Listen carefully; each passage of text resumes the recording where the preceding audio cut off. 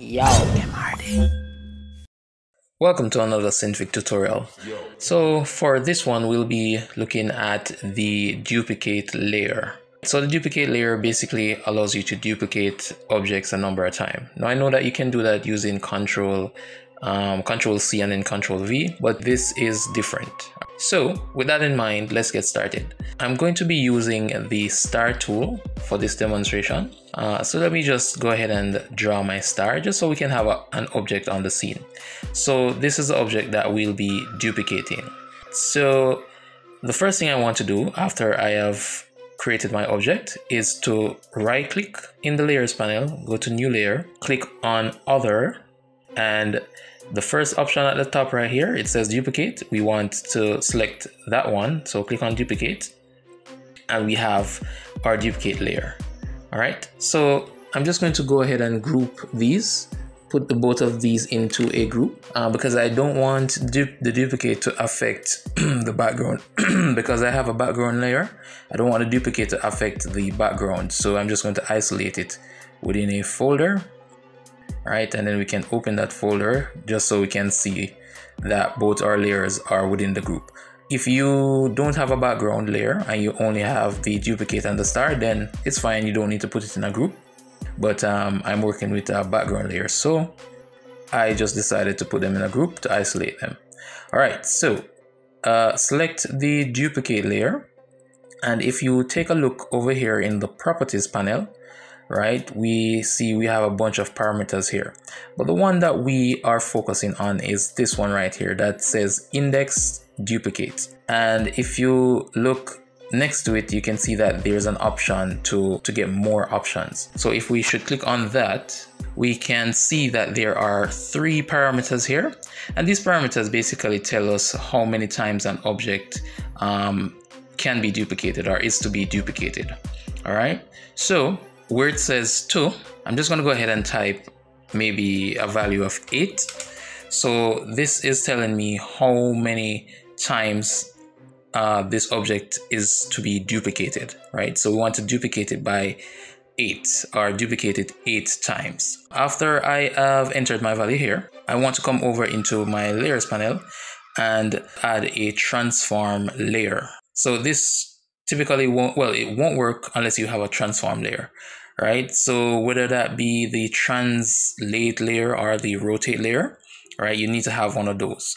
So I'm just going to right click and go to new layer, transform, and click on translate. Okay, and with the translate layer selected, we can see that it only has one property, and that is to change its origin.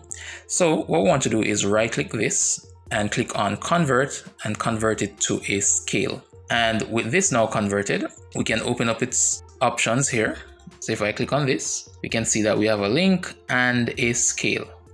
All right, so let me pause here, right, and come over into my library right here.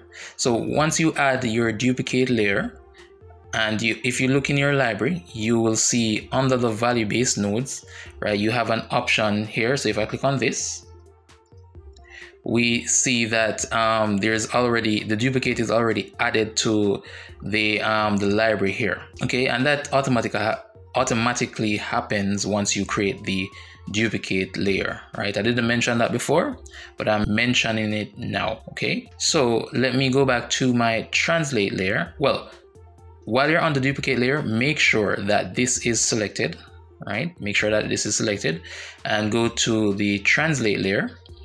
Go back into your options for your origin by clicking on this drop down here. And what we want to do is right click on the scalar and click on connect while the duplicate option is selected. So what we've done is essentially connected the translate layer to the duplicate layer.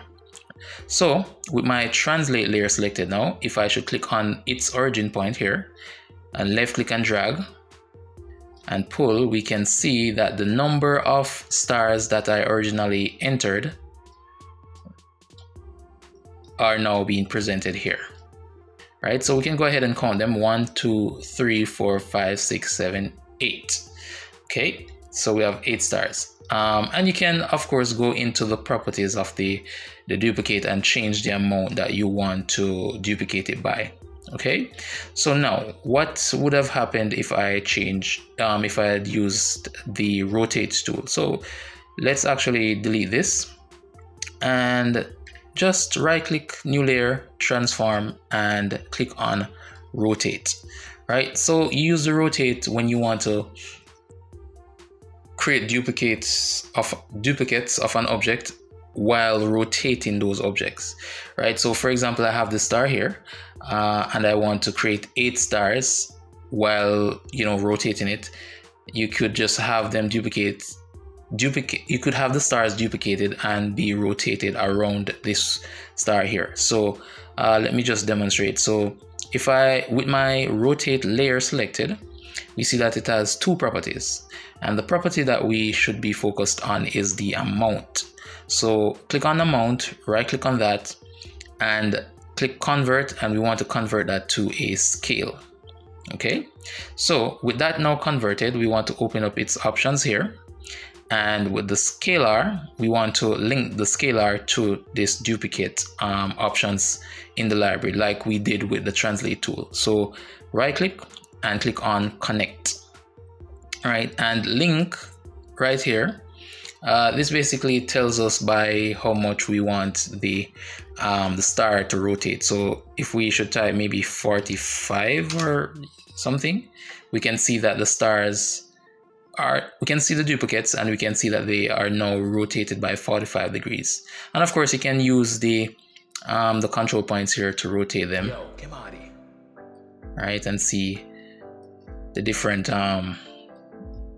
places that they rotate to, the different points. Okay, or you can change the values here. So 20. All right, so you can have fun with that. So this is definitely different from you just copy, Control C, Control V, or copy and paste and stuff, right? So I hope you learned something in this video, and I will see you in the next one. Yo, MRD.